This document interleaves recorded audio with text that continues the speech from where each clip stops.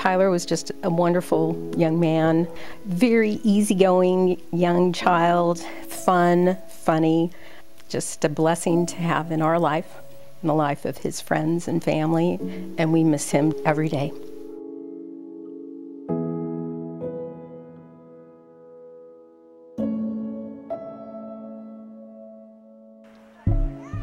Tyler was interested in football from a young age. He played from 1997 to 2002 with Pop Warner here in Rancho, Bernardo. Those were Tyler's best memories growing up as a young football player. His teammates were his brothers. Yeah! I think a young person has to love what they're doing in order to do two-a-days and gassers and all that it entails to being a football player.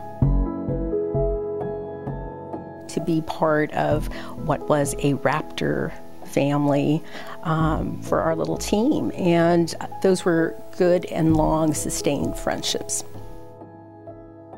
Tyler read 3 grade levels higher at each step of the way through school, and he would tutor math to 5th graders, and in high school would tutor upperclassmen in math as well. Tyler at the end of high school was offered a $40,000 scholarship for academics at UCSD.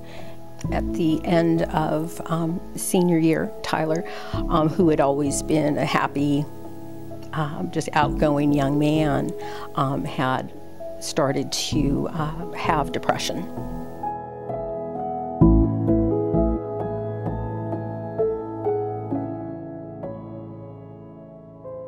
He had turned 25 in February, and April 3rd of that year, he was gone. It was just his depression and despair.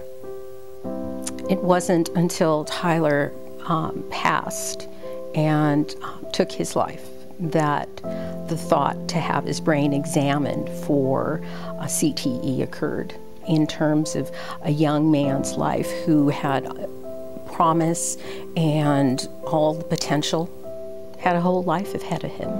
And so to know from a scientific point of view, if there was something that doctors couldn't see and they couldn't tell or diagnose because they couldn't see the inside of the brain and the cells from a cellular level, what was going on.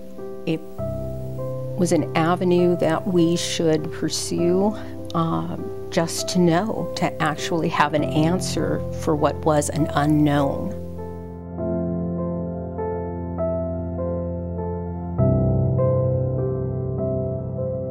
It is our opportunity for myself and Kimberly Archie, a mom who also lost her son with CTE, to have justice on behalf of our sons.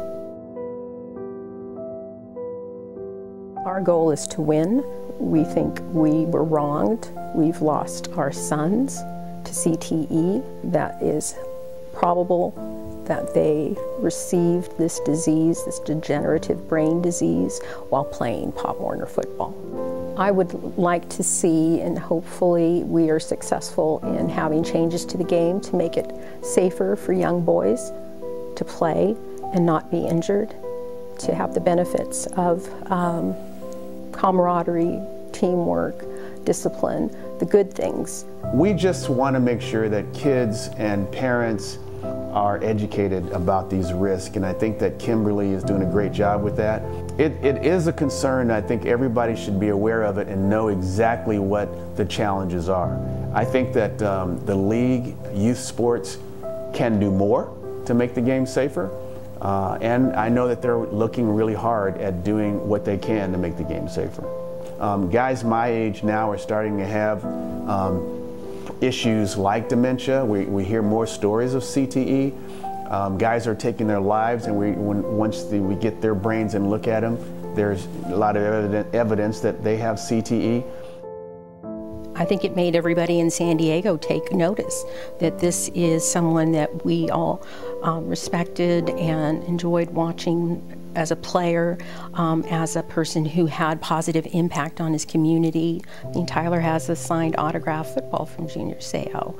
You know, it was meaningful for our family, and so to think now that Tyler shares that with Junior is just really, it's just a profound and it's heart-wrenching story for our family and the Seau's family.